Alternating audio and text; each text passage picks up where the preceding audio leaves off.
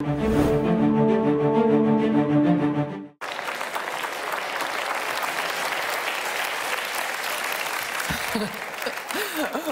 back. I hope you had a great lunch and had a chance to do some networking with one another.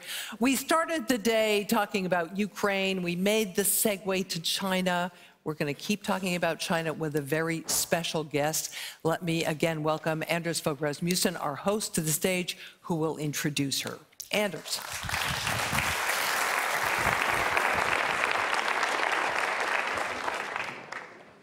Thank you, Dean. It's an honor to welcome our next keynote speaker, President Tsai Ing-wen of the Republic of China, also called Taiwan. She is a champion of democratic rights. Every day, Taiwan faces military provocations, economic coercion, and information warfare from China. Despite this, Taiwan has become a beacon of democracy.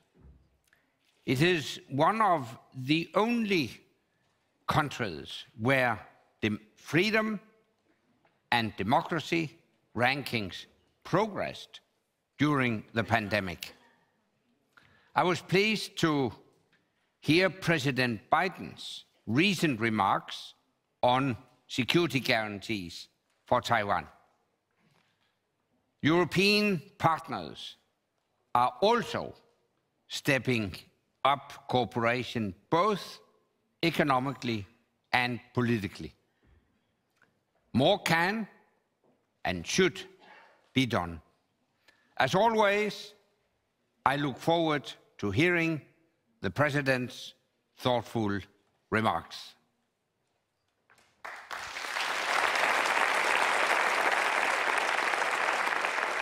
Mr. Anders Fogh Rasmussen, founder of the Alliance of Democracies, Executive Director Jonas Perello-Plasner, distinguished leaders from across the public and private sectors, ladies and gentlemen. I want to begin by thanking Mr. Rasmussen for inviting me to address this important gathering of democracy advocates again this year. I want to express my appreciation for your continued support for Taiwan and our democratic way of life. I'm also happy that members of Taiwan's civil society and legislature are in Copenhagen this year.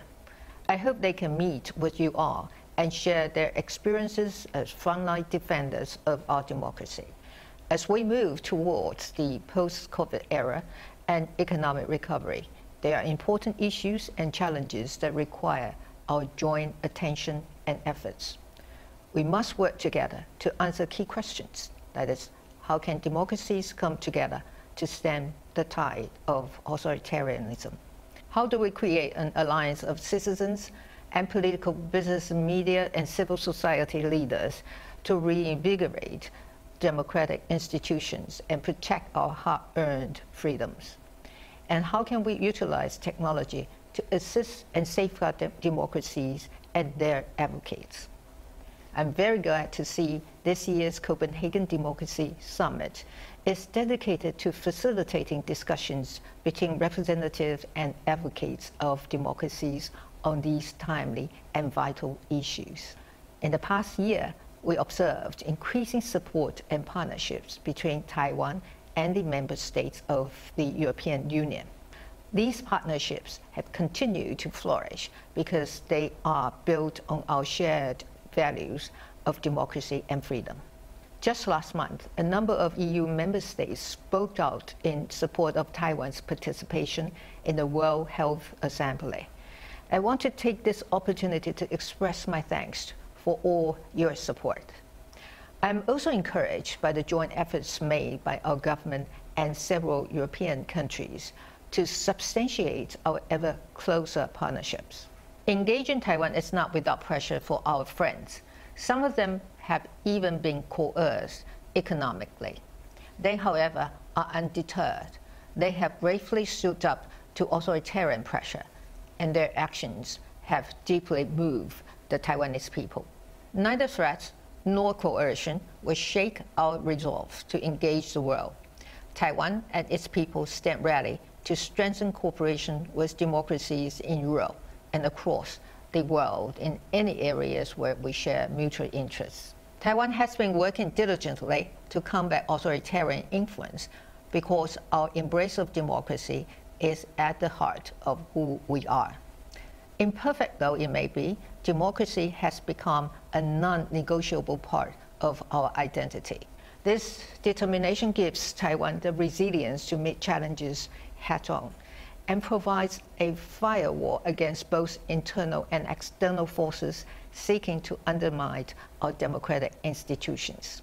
We are eager to share our experiences in countering authoritarian influence, and we are also ready to strengthen our collaboration with like-minded countries to safeguard the liberal democratic world order. Trade and investment cooperation will continue to be a key pillar of our collective resilience and response to authoritarianism. Following its Europe-Asia connectivity strategy announced in 2018, the EU last year launched the Global Gateway. Taiwan is keen to take part in the grand strategies of connectivity that support quality infrastructure and investment while linking goods, people, and services around the world. Furthermore, with the EU strategy for cooperation in the Indo-Pacific having pledged to strengthen cooperation with Taiwan, we're ready to assume the role of an indispensable partner to Europe, not only in democratic unity and renewal, but in various key industrial sectors. For example, Taiwan's high-tech sector can play a crucial part in creating a secure global supply chain that protects critical technologies from authoritarian exploitation. But as we know, the threats posed by authoritarianism are not confined to theft, pressure, or coercion. Russia's invasion of Ukraine has shown us once again that these regimes will stop at nothing in the pursuit of their expansionist goals. This is why I commend this summit for dedicating its second day to the issue of how to defend Ukraine and build an alliance of democracies. The Ukrainians' bravery in defending their territory and democracy serves as an inspiration to us all. And Taiwan is proud to have played a part in the collective efforts to assist the Ukrainians in their noble struggle. As we watch images from half a world away of atrocities committed against another democracy on the front lines of authoritarian expansionism, I would like to stress that, like Ukraine, Taiwan will not bend to pressure. Despite growing threats, we are determined to defend our country and our democratic way of life, and we are confident that our determination will, like Ukraine, rally fellow democracies to our cause. In other words, the maintenance of our democracy and regional peace and security will remain a top priority for Taiwan. And we are committed to working with regional and global partners to achieve that.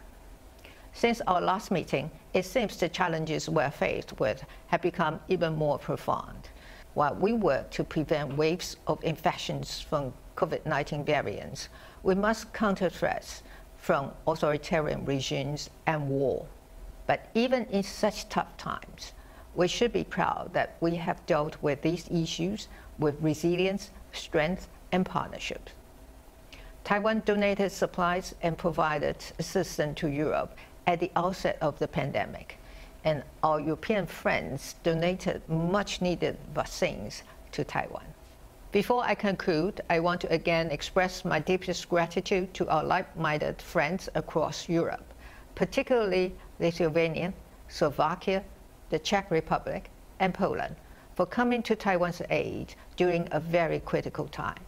Taiwan's democracy, similar to many European democracies, was built on the sacrifices of those who fought against authoritarianism. We have come a long way, so we have a shared understanding of how difficult it is to realize democracy. While we will surely face great challenges in the future, I'm confident that by working together, standing united, and believing in the values of democracy and freedom, we will always achieve our goals. Lastly, I wish you all a successful summit and productive discussions. Thank you very much.